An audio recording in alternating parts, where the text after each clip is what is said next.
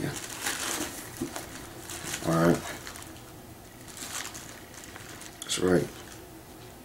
It says the judgment of the Lord is altogether right and just. Okay.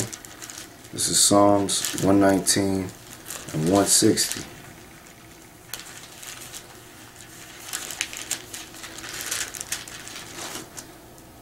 It says, thy word is true from the beginning, and every one of thy righteous judgments endure forever. Okay. Alright, so these are just a few precepts that help clarify that the law is perfect. There's no flaws in it. Okay. And with the law, statutes, and commandments and the judgment on adultery, okay, there's nothing that anybody can come against. Okay, what is being brought out is plain, it's to the point. Okay, this is Psalms 147. Psalms 147 and 19. He showeth his word unto Jacob, his statutes and his judgments unto Israel. Okay. He hath not dealt so with any nation, and as for his judgments, they have not known them. Praise ye the Lord. Okay.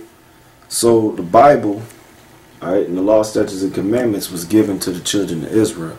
The children of Israel are you so-called Negroes, Latinos, and Native American.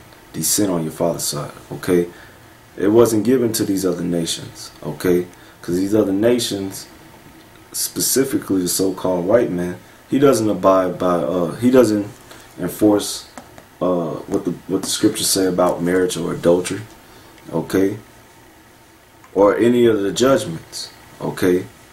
So we know that the Lord ain't dealing with these Caucasians, man, okay. They're not the children of God, okay. They're the wicked. All right. Psalm 78 and 5. It says, for he established a testimony in Jacob and appointed a law in Israel, which he commanded our fathers, that they should make them known to their children. Okay?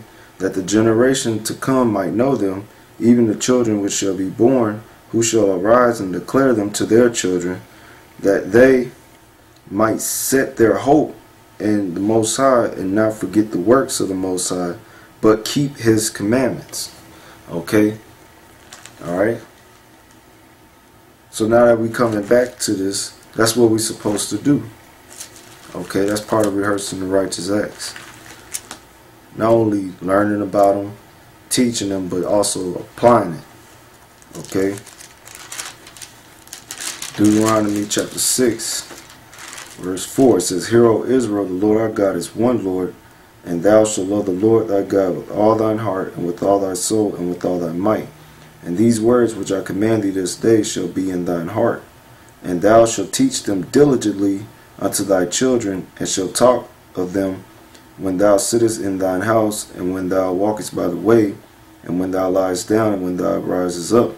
And thou shalt bind them for a sign upon thine hand, and they shall be as frontlets between thine eyes, and thou shalt write them upon the posts of thy house and on thy gates.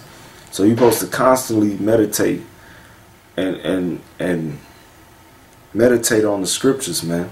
What the scriptures say about adultery. Okay? Alright?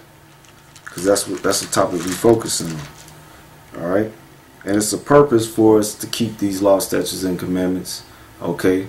As the scriptures say. This is Deuteronomy chapter 4 verse 5. Behold, I have taught you statutes and judgments, even as the Lord my power commanded me, that ye should do so in the land whither ye go to possess it. Keep therefore and do them, for this is your wisdom and your understanding in the sight of the nations, which shall hear all these statutes and say, surely this great nation is a wise and understanding people. Okay? Alright, so when they ask you, oh, because I encounter this all the time at my job. Okay? Alright? You have a Jake come up, one of the Latin tribes, be like, oh yeah, you see old girl right there?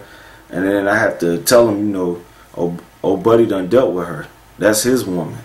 Now she said they ain't together, they done broke up or whatever, but I still know that dude dealt with her. So I ain't gonna entertain any of those thoughts or actions towards that woman. So when he say, oh, look at her, I'll be like, okay, you know, but you know, they done dealt. So she's off limits, you know. And then they ask me, they like, oh, you know, you got a woman? I say, no, I don't have a woman. But if I had a woman, I wouldn't want no other dude, you know, pressing up on her. Or if I dealt with this girl, you know, have some dude like roll up and, you know, start dealing with her and stuff. That's kind of off. So why would I do that to someone else? You know, some people like, wow, you know, but that's all scriptural. I don't have to say, oh yeah, that's in the Bible, because not everybody gonna receive that. But if you say it in a way that even if somebody who doesn't respect the Bible, like Edomites, they can at least respect that statement and say, you know what, yeah, I can understand that. And that's why the Lord gave us the law, statutes, and commandments. Okay? Alright? Deuteronomy 4:6, keep therefore and do them, for this is your wisdom and your understanding in the sight of the nations, which shall hear all these statutes and say, surely this great nation is a wise and understanding people. For what nation is there so great who have the Most High so nigh unto them, as the Lord our power is in all things that we call upon him for? And what nation is there so great that have statutes and judgments so righteous as all this law which I set before you this day? Only take heed to thyself, and keep thy soul diligently, lest thou forget the things which thine eyes have seen, and lest they depart from thine heart all the days of thy life, but teach them thy sons and thy sons' sons. Okay? So we have an obligation to teach you Negroes, Latinos, and Native Americans about the scriptures, because you're the Israelites. Okay? And about this topic about adultery. Okay? Because it's rampant amongst our people. Okay? Alright?